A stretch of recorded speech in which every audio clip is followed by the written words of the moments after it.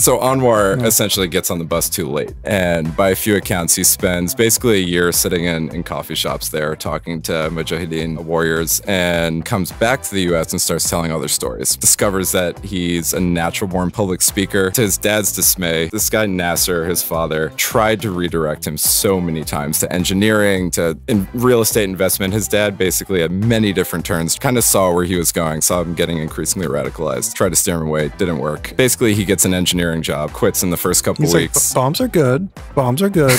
Bombs are good. That's fun. That's exciting. Leading men on raids against the crazy Americans. That's fun. But I'm going to teach you how to set up an LLC, invest in a condo unit, and double your money over 10 years. How's that sound? That's it. How's that sound?